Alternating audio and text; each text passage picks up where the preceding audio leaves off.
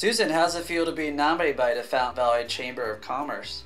Oh, it's great to be recognized. You know, we all need a little pat on the back once in a while, and I'm so grateful to the chamber, and especially my sister from another mister, Allie Johns.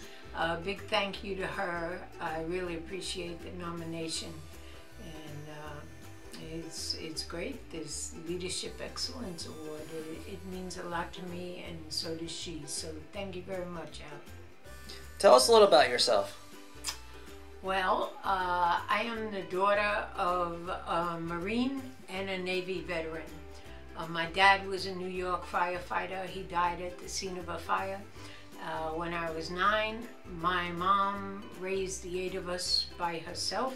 So if I have leadership qualities or I exhibit them, it's because I learned from the very best. I hear you're very generous with the community. What events do you support? There's a scripture in Luke, to whom much is given, much is expected,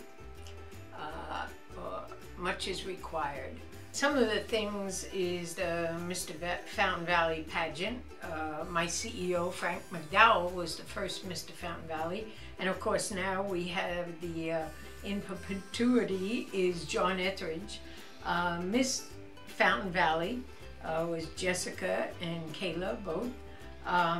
The Fountain Valley Community Foundation, the Fountain Valley Police Officers Association, Yay Cops, Fountain Valley Summerfest, Fountain Valley Home and Garden Show, Fountain Valley Car and Truck Show, the Special Olympics, Fountain Valley Chamber of Commerce, Yay Chamber, Fountain Valley Bowl, the Pins for Kids, community shredding events, concerts in the park, movies in the park, the Tank House, Fountain Valley Community Parade, the Boys and Girls Golf Tournament, Fountain Valley Women's Club, Yay Women's Club. I also write a column for the Fountain Valley Living Magazine, real estate. That's about it, I think.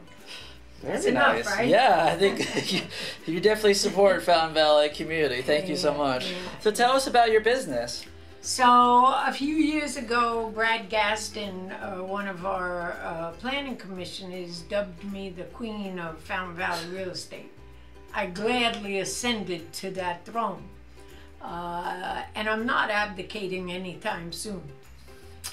When I have clients that relocate from out of state, I tell them, sell the snow shovel, hang up the umbrella, ditch the bug spray, and welcome to paradise, because where else are you going to find this, right? So as I said, I'm a daughter of veterans, so I show up, I do my job, I work hard, I'm very responsive to my clients. I always tell the truth, I do what I say I'm going to do, and I'm a tireless advocate for my clients. You see this face? This is the face of Fountain Valley Real Estate. Hello! I'm not humble, but I'm grateful every day, and I thank God.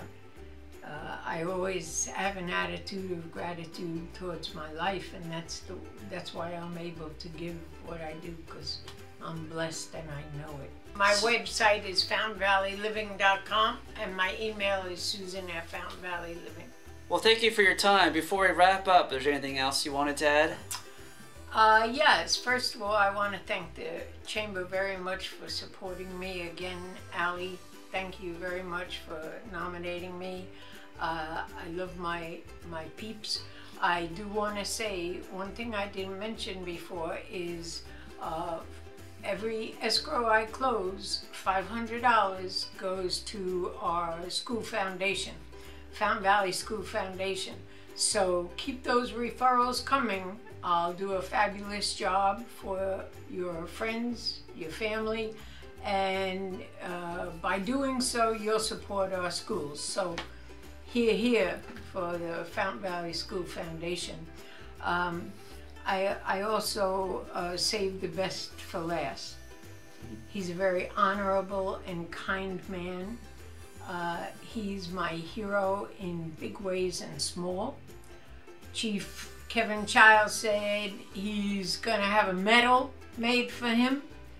Pankaj Saurastri, I thank you for your love and incredible support, and I couldn't do what I do without you backing me. So he's a very private fellow, but he's married to me, so go figure.